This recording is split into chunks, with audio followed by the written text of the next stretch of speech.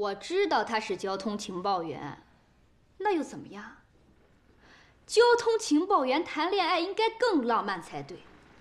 他家里那么富裕，从你们认识到现在都多长时间了？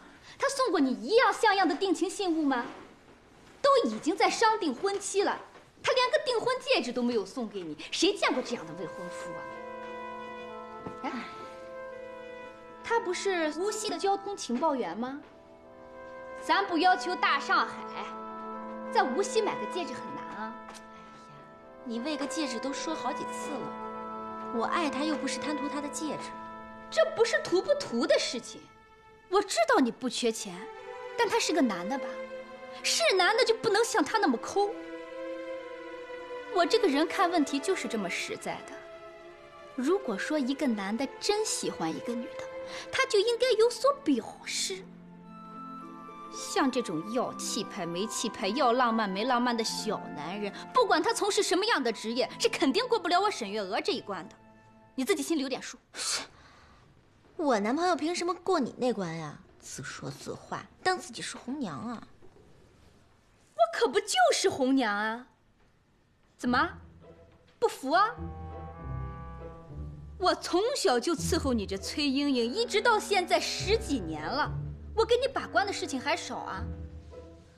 老爷夫人现在不在身边，你的终身大事我必须要把关。这不是我自说自话，这是当年我陪你到中央大学去读书，临行前老爷夫人当着你的面亲口交代给我的任务。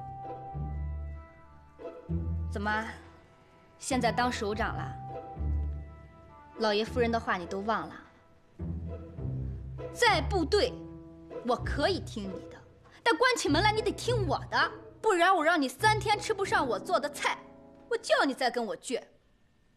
要求公亲呐，不宜亲。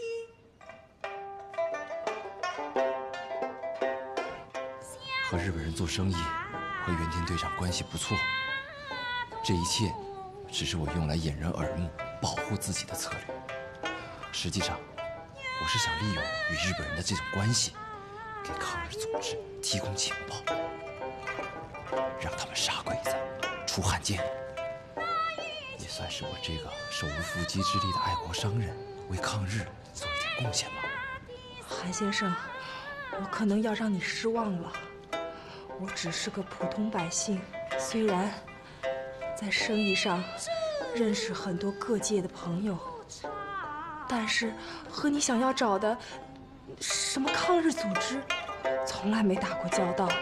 其次，也不想认识什么抗日组织。我只想过好我的小日子，仅此而已。哦，好吧，别介意啊，华老师，我可能是有些冒昧了，不该跟您谈这样的话题。人各有志，我能理解。很多同胞也和您有同样的想法，但是我不行。我另外再想办法找抗日组织吧。无论如何，暗杀行动必须坚持下去。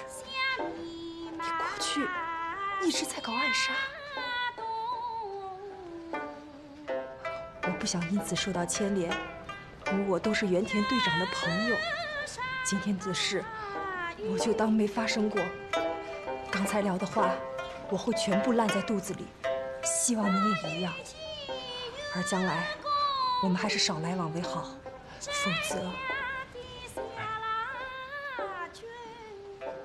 韩先生，恕我直言，娜娜可是我的学生。我要是知道你是抗日分子，我今天是绝不会让她和你见面的。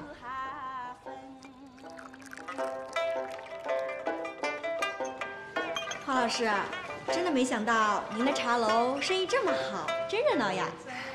这要感谢宪兵队原田队长，他经常带客人或推荐朋友来我这里吃饭，还特别关照这里的治安，人又多，治安又好，生意当然就好了。哦，难怪呢！我在楼下的时候啊，也看到好几桌日本客人。来，把信给我吧。谢谢韩先生。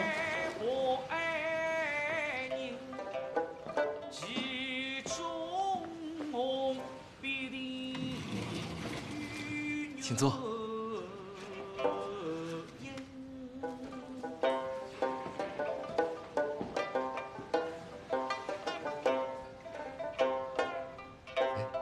没想到你把琴也带过来了。我们并不十分熟悉，他怎么会想到让我帮他找抗日组织，而且毫无顾忌？如果我出卖他，他不是死定了吗？但事实上，他又是原田的朋友，他到底是什么来路？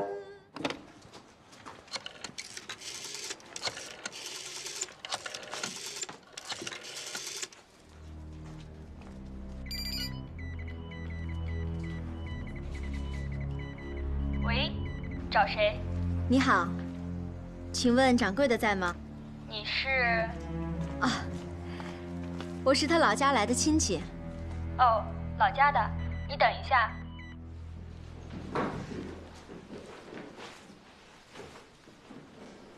各位，这些材料呢，是我们整理的关于我们周边几家公司和商铺的详细的资料。我希望你们能尽快熟悉，而且要保密。要记住，我们盯着人家，人家也可能在盯着我们呀。董事长，你的电话。谁来的？老家来的。啊，黎叔，你们继续吧，有什么不明白的可以直接问刘秘书啊。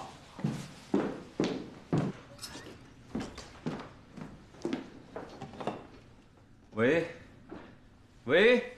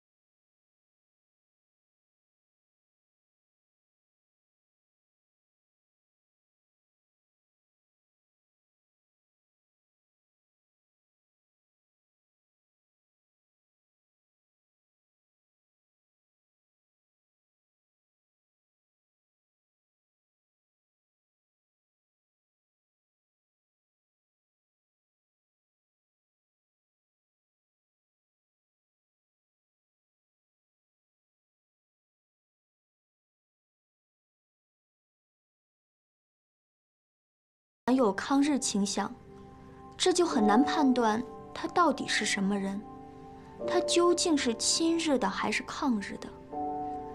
在这个问题没有弄清楚之前，我同意你老师的意见，还是谨慎一点好，先不要跟他接触吧，免得带来不必要的麻烦。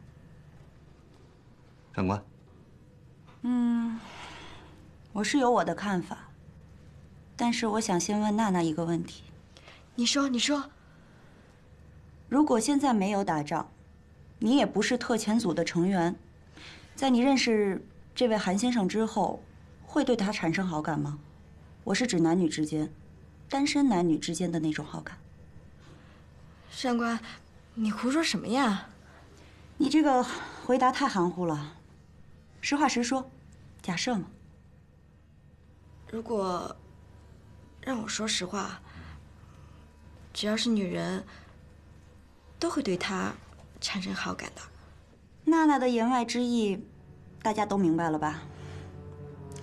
但是眼下毕竟在打仗，无论这位韩先生是亲日还是抗日，这两种立场都会让跟他接触的人承受着危险。亲日，中国人饶不了汉奸；抗日，日本人必定镇压。所以，花老师不让娜娜继续和韩先生接触，是可以理解的。但是，从我们特遣组现在所执行的任务角度来看，娜娜继续和韩先生接触，对我们获取情报和完成任务是有着深远意义的。因为韩先生和宪兵队队长是一个桌子上吃饭的朋友，我们如果放弃这样的天赐良机，是不是太可惜了？娜娜，你自己有什么想法？我服从上级的决定。如果特遣组把与韩先生的交往作为一项任务交给你，你能完成吗？我会尽力。你这一步一旦迈出去，情感和任务就必然会交织在一起，你可要……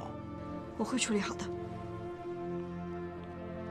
上官，明天给袁部长发报，请示他批准我们这个最新的计划。明白。云子，我明确的告诉你，这件事我做不到。你另外找人干吧。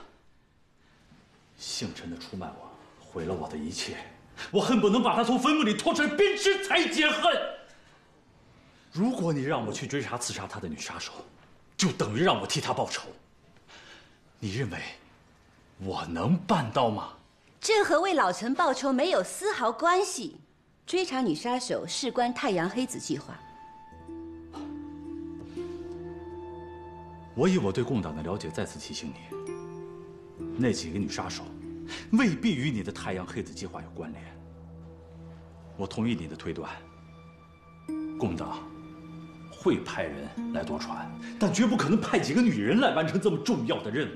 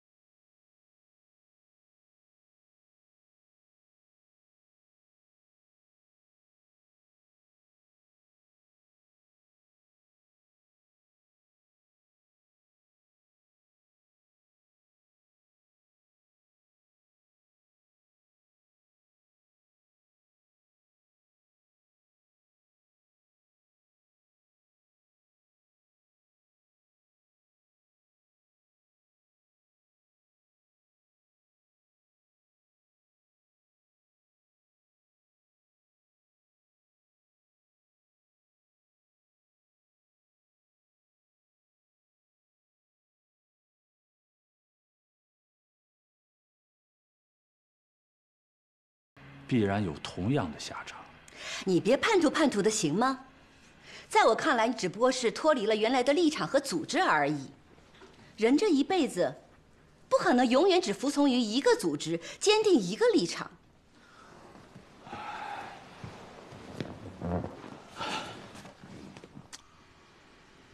但我曾经对自己的组织发过誓，为了共同的事业，奋斗终生。可现在呢？我背叛了自己的事业。从一而终本身就带有强烈的封建色彩，而背叛也可以理解为人往高处走。罪犯供出他的同伙，难道不是弃暗投明吗？换一份工作，离开他以前的东家，难道就要背负叛徒这个沉重的十字架吗？我供出的不是犯罪同伙，而是自己的同胞。我背叛的不是自己的东家，而是自己的国家。哼，那照你的逻辑，这世界上就没有可耻的叛徒。那你为什么还在特高科？为什么不立即换一份人干的工作？你怎么知道我不想离开特高科？你怎么知道我不想找一份新的工作？战争尚未结束，我就把感情寄托在你这个中国人身上，为的就是等太阳黑子计划结束后立即退役，和你一起回到我的国家，干你说人干的工作，过人过的日子。我的退役申请报告早就和太阳黑子计划一起交给了我的义父松井将军，这个你知道吗？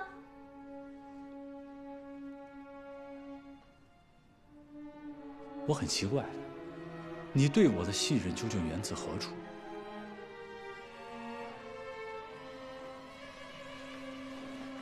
一个好人可能会因为某种原因背叛他以前的信仰，但是他不会背叛内心的感情。如果他心里还真的有这份感情的话，我没你说的那么高尚。我没信仰，我信仰就是活好今生。哎，小姐，我说你差不多了吧？画的跟个小妖精似的，抬抬屁股就走了。我还得到楼下厨房点火烧菜，开门营业呢。你这张短命面孔跟我输了1个上午了，能不能活络一下呀？你没听说过“女为悦己者容”这句老话吗？哦哟，你别给我搞这些酸溜溜的词好啊！你们是第一次见面，不认识啊？你再怎么画，不还是自己原来的样子吗？又不可能变成周旋。再说了，你们这次是去街头，又不是相亲。谁说相亲就不能打扮啦？你看不惯他是你的事情，但不要影响我此刻。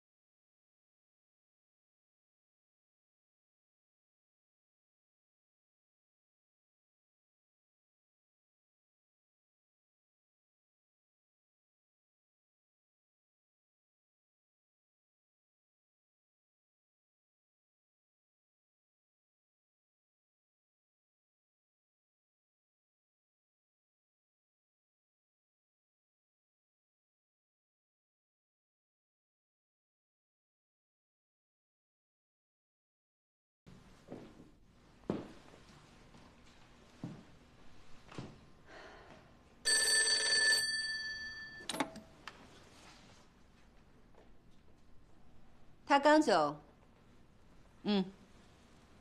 对。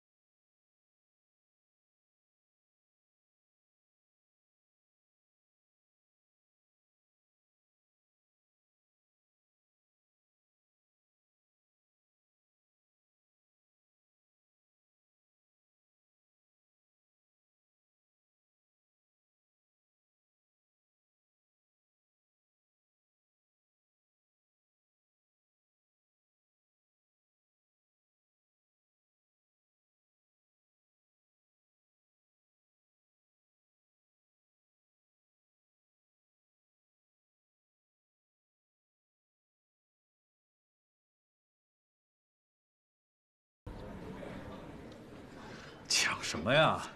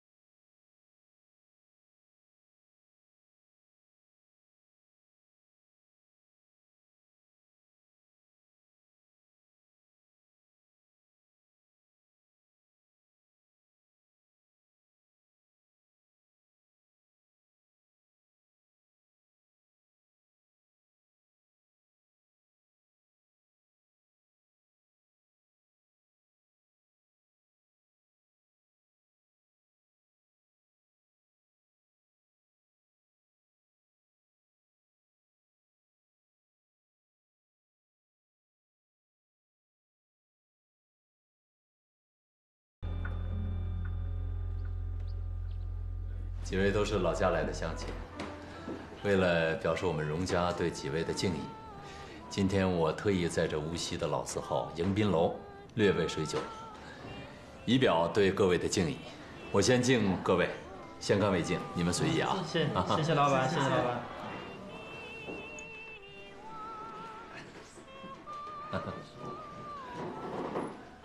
随意随意。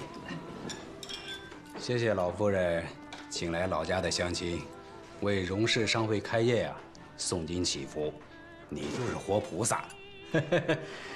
来，我敬敬菩萨。哎，菩萨不喝酒的。那老夫人就以茶代酒吧，我干了。木马，您别担心，儿知道您是吃斋念佛的苏家弟子，所以啊，我特意跟酒楼打过招呼了。今天所有的菜都是素有烧的，葱姜蒜一律全免，您就放心吃好了。侬嘛，嘴巴是最馋了。你们大家都知道，在念佛之前啊，我可是有名的美食家，什么东西没吃过啊？那是。的确如此，老夫人啊。关键是老爷在世的时候啊，在吃方面太讲究了。咱荣家厨房间请的那可都是苏州啊、无锡啊有名的大师傅，那嘴啊都吃刁了。哎，后来小蛾子烧的菜也不错的，他脑子灵光，跟厨师们一学就会了。没错。哎，当初我最喜欢吃小儿子做的菜，可是现在别说吃他的菜了，人呢都不知道跟商小鱼跑哪儿去了。好了，木马，今天高兴，咱们不说这些了，好吗？几位随意啊，随意。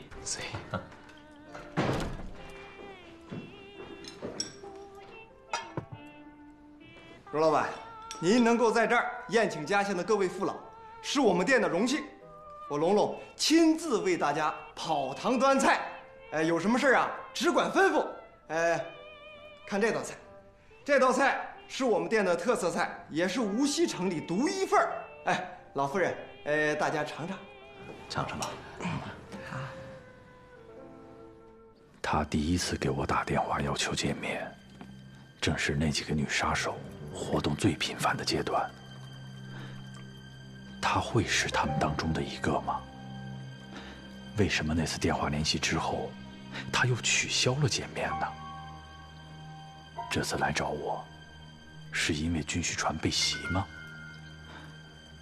我的叛徒身份是否暴露了呢？这次来无锡有什么任务吗？有任务啊。什么任务？紧急吗？很紧急。探亲，逼婚。啊？干嘛你紧张的？我是回来看望父母，顺便来看你。啊，是这样。逼婚都让你说得出来啊？原来是打算来逼婚的，现在嘛，看来不用了。你把结婚礼物都送给我了。我来是想当面告诉你，我的结婚报告首长批准了。你的呢？怎么一直都没有动静啊？啊，我的报告早已经交上去了，但是你知道我工作的特殊性，现在恐怕还不是时候啊。那什么时候是时候啊？咱俩恋爱都快7年了，俗话说7年之痒，再拖下去，你就不怕我换心上人啊？不过我当初做梦也没有想到，自己的恋人，大我2届的学长，竟然是个交通员，太意外了。我也很意外，没想到你这个大户人家的娇小姐，竟然会选择和我同样的理想和信仰。这都是你上大学时经常给我灌输进步思想的结果。要是没有你当时的指引，就没有我现在的崇高誓言。哎，那就请小学妹为了这份事业，再像当年那样，牺牲一下自己的婚事吧。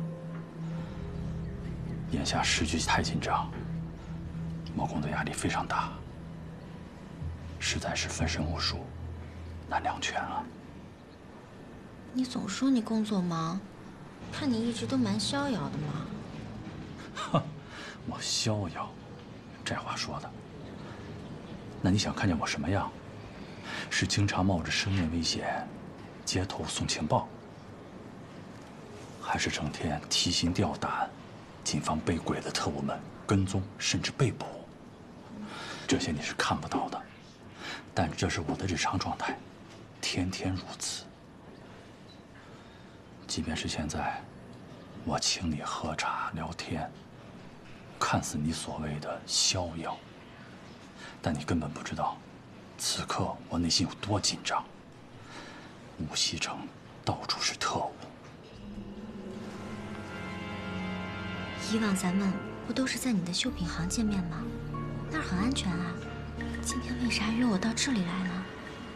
你不做交通工作不知道，绣品行已经有10年历史了，生意兴隆，门庭若市，这样的店铺最容易被监视。门口很可能会有固定的秘密监视点，这是特务组织一贯的手段，并不是说我暴露了。那你要多当心啊。没事，我心里有数。如果风声特别紧，即使你来了，我也不会见你。现在你我既然还能坐在一起，说明问题不是太大。但我要提醒你，一会儿分手后一刻不能停留，必须立刻离开无锡。记住，立刻。这么着急？可你刚才不是还说问题不是太大吗？怎么又……地战区从来没有绝对的安宁。问题不是太大，并不说明没问题。出什么事了？很危险吗？是不是出叛徒了？该不该告诉他军需船的事情呢？那我作为无锡交通站情报员，如果对军需船被伏击这么大的事件只字不提，显然不合情理。什么人最怕提及军需船被袭击事件呢？毫无疑问，是叛徒。我知道组织纪律，不该让我知道的事情，我不该多嘴问你。但我是担心你的安全。如果不方便讲，就不说了吧。没什么不方便的，都是些公开的事情。前段时间，咱们的几条军需船在无锡被袭，事发第2天，我从相关渠道获知这一消息后，立即用电台向袁部长做了汇报。怎么会有这事？那现在呢？现在5条船只去向不明，也不知道组织上是否有营救的计划。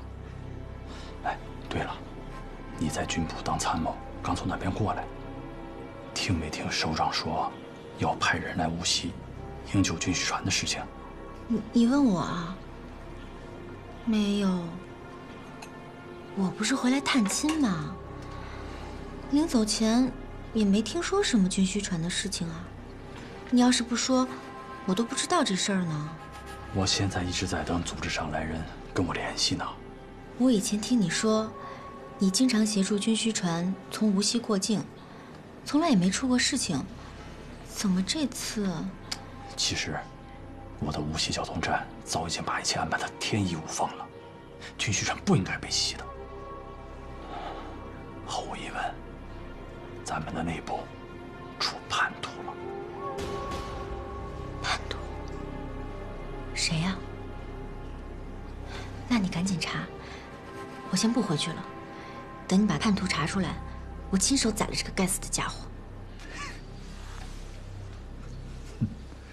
看把你给气的！有我池北吉这样出色的交通员在无锡地界上杀个叛徒，还有劳烦我的娘子亲自动手吗？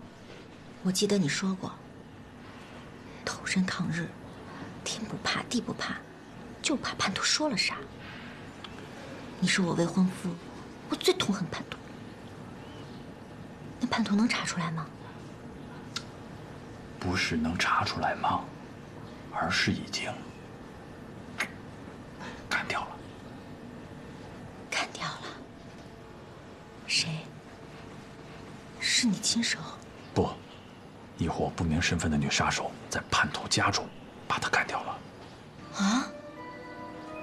不明身份的女杀手？听着很神秘嘛。他们是谁呀？眼下还不清楚。但我在暗中对叛徒的身份进行了核实。他姓陈，我原来的上级。军需传的情报就是他出卖给日本特高课的。活该！狗叛徒，死有余辜。你的上级？那你会不会有危险啊？没事。这还要感谢那些女杀手。还没等他出卖更多的同志，就把他给干掉了。啊，另外，他跟我不是直线联系，就算他想出卖我，也没有证据。还好，还好。哎，我看乡里乡亲的，我们就不要再叫老板了。荣老板，按照您和老夫人的吩咐，我把我们迎宾楼的大厨叫来拜见二位，他可以进来了吗？啊，当然可以。刚刚啊，我们只是觉得这一道菜比较熟悉，可现在尝下来，整桌的菜我们都好像在家里吃过见过，这就奇了怪了。快请他进来看看吧。好，我马上让他进来。董事长，董事长，哎，安侦探，怎么你这么大个私家侦探，跑到这里来扮演厨子了？龙龙，到底见不见啊？我煤炉上还炖着汤呢，真够麻烦的。什么客人吃菜还要见烧菜的，闲来日的。这个他有蛾子，小蛾子。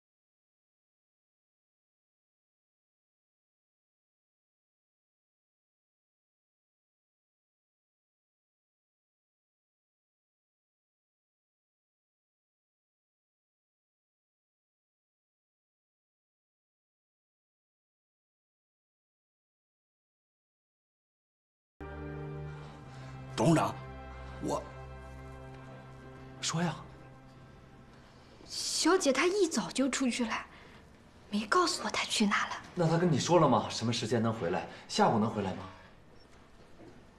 不知道，她没说。可是，既然他和儿子在一起，今天早晚会回来的，也不在乎现在一会儿吧。儿子，你告诉我，这些年你们是怎么过的？当初别激动，坐下来说话吧。当初你陪小鱼到南京大学堂读书，一去就是7、8年，兵荒马乱的。我以为你们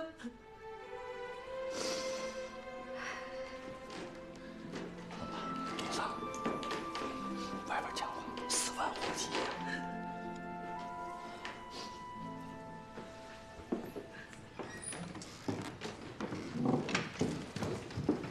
我看到小鱼了。什么？什么时候？在哪儿？留园茶楼1小时之前。留园茶楼？他在那干什么？我跟你说你都不信，他跟咱们对个的绣品行的老板池北吉在一块喝茶呢。和他在一起啊？在一起喝茶？对呀。你没看错吧？这是我的职业，不可能看错。不可能看错，可怎么可能呢？他怎么会跟池老板在一起呢？你怎么不信呢？你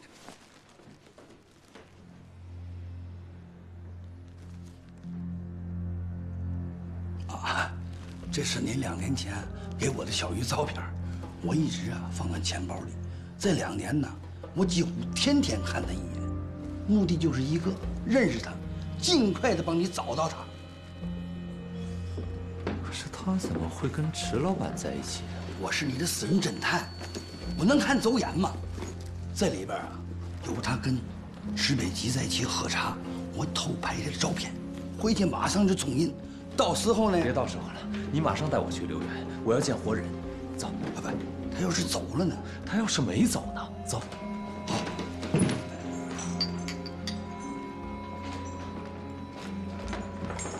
卢老板，你这是？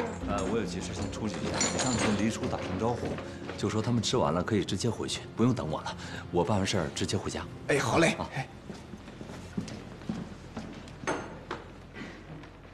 哎，招呼起来，招呼起来。既然目标没有离开，你现在给我打电话有什么意义？继续监视，目标离开后立即跟踪。不，科长，您听我说，我们现在有些糊涂了。这目标看上去不像共党分子，所以想，共党分子会写在脸上啊，不像共党分子又像什么？像莲花先生的未婚妻。莲花先生的未婚妻，有什么依据？是这样，莲花见到目标之后非常高兴，也不避讳和目标之间的关系，说话和动作都特别亲热，然后。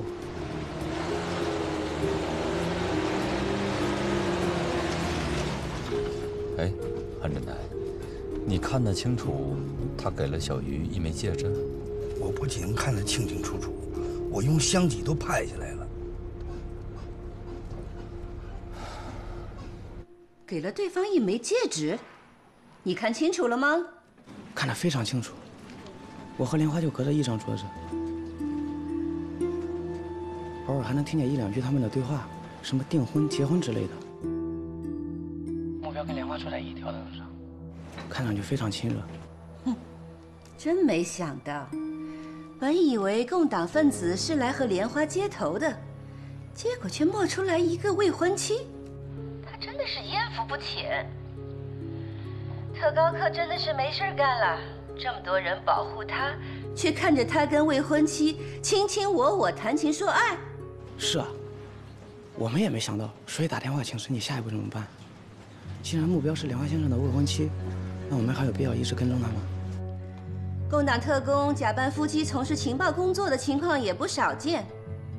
不管是真是假，一切按原计划进行。跟踪那个女的，弄清楚她的身份和住址。明白。哎，你这次来住哪儿？还是老地方，你知道的。老地方。哦，还是你父亲在无锡的。老二，茶过来，咱们走了。哦。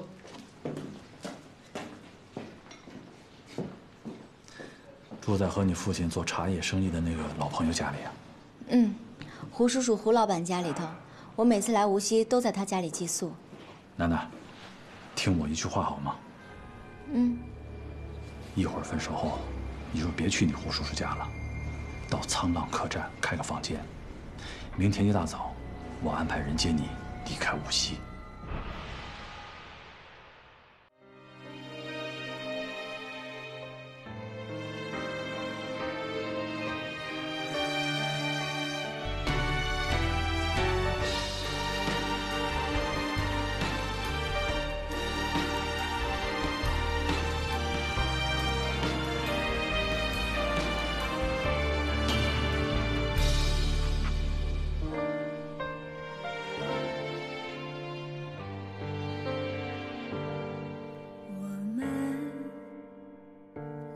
此不同的世界，岁月让我明白彼此的差别，在错的时间，在对的地点，谁也无法改变。风没听到我在哭泣，雨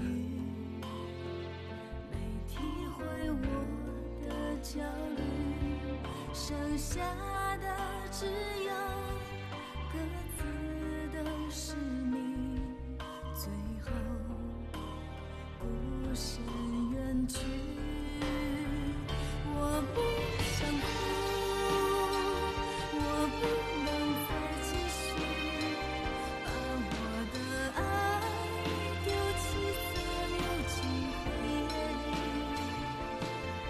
让挚爱摇曳，看花儿凋零，似尽流年，弹指逝去。我不想哭，我不愿再驻足，抉择的爱为成就更多幸福，我会坚强，我会领悟，离去是美丽人生最完美的写